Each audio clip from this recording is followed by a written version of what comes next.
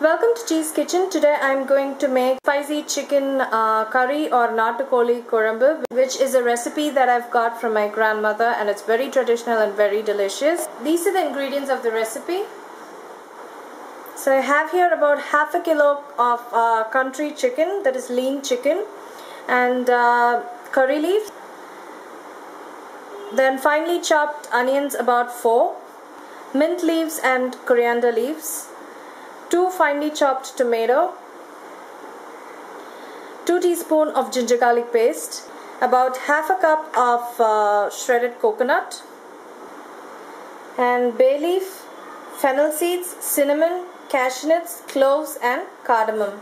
And about the spice powders: chili powder, turmeric powder, coriander powder, and then poppy seeds, juice of 1 lemon, and then fennel seeds again. I'll be using this while cooking also. So these are the ingredients. Now let's see how to make this chicken curry dish. Now I'm going to marinate the chicken. 1 spoon of chili powder, 1/4 teaspoon of turmeric powder, 1 teaspoon of ginger garlic paste, juice of 1 lemon,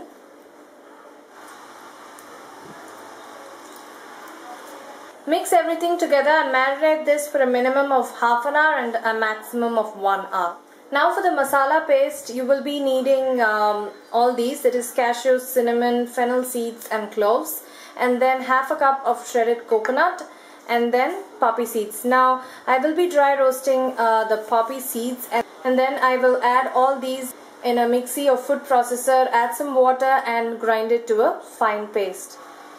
So you can see I am just dry roasting the poppy seeds.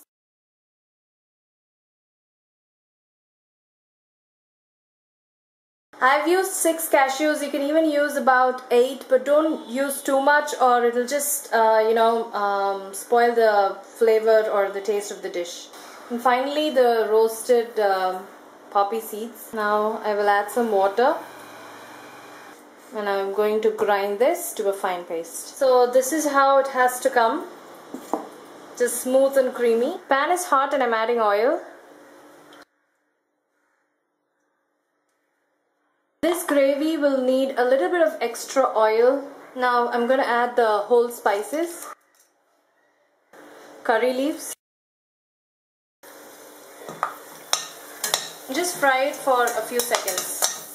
Add very little bit of fennel seeds.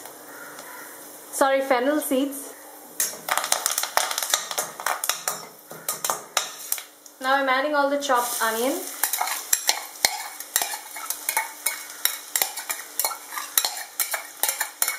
About 4 medium-sized onions which are finely chopped. I'm adding salt.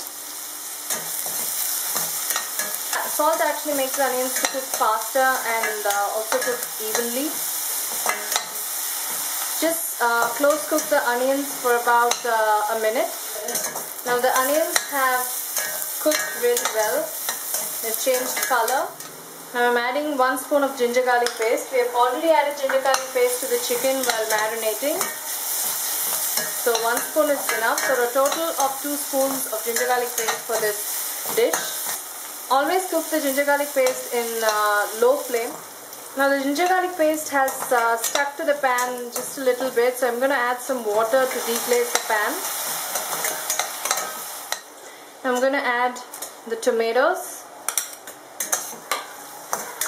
and cook till the tomatoes are soft, and you can manage the and you can mash the tomatoes. Add salt again. So this is going to again help the tomatoes to cook evenly. Also cook till the oil separates. Now the tomato is cooked and you can see the oil separating outside. Just mash the tomatoes using the ladle.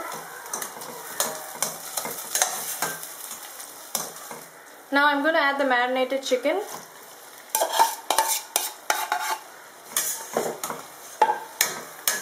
And mix. Cook till the chicken turns white, and then we'll be adding the ground masala. Now the chicken has let out its water and has turned white in color. Now I'm going to add the ground masala.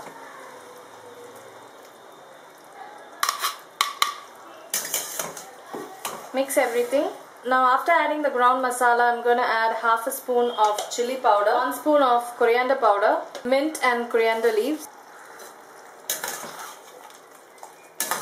The coriander and mint leaves really bring the flavor for this dish. Now finally I'm going to add 1 cup of water.